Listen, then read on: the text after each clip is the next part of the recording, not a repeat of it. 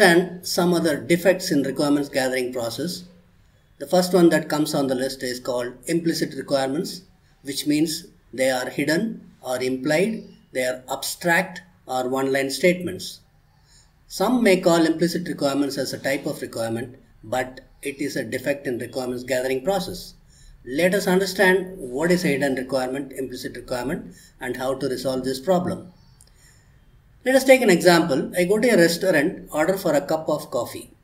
3 words, cup of coffee.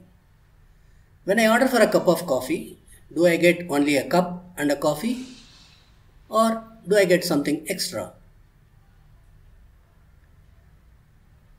Maybe you will start telling that you got a saucer, you got a tissue paper, you got sugar extra, you got a stirrer or a spoon extra, and some of you may be saying that you got a bill also, which is implied. I didn't ask for it. I asked for a cup of coffee. In some hotels, they may start with a glass of water.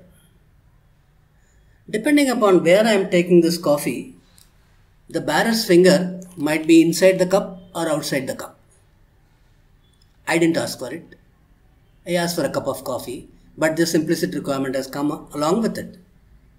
Or if I go to a 5-star restaurant, probably the bearer will bring a cow in front of me, ask me to milk the cow. He'll also give decoction and ask me to prepare the coffee, and overall he will charge me a bill with a GST. I didn't ask for it. All these are all implicit requirements.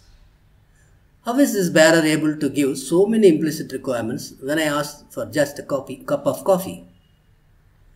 Is it because of his experience, his rapport with the customer, or some standard procedures that the restaurant is following?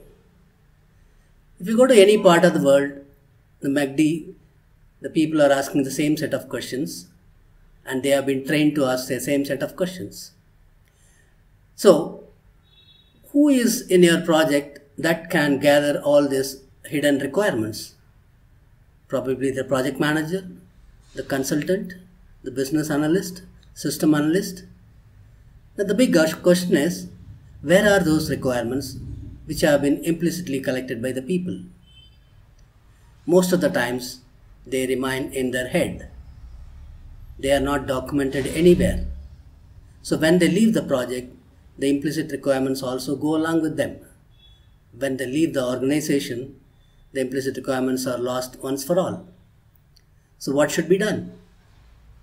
We should document them as domain handbooks or checklists, and whatever form it can be reused.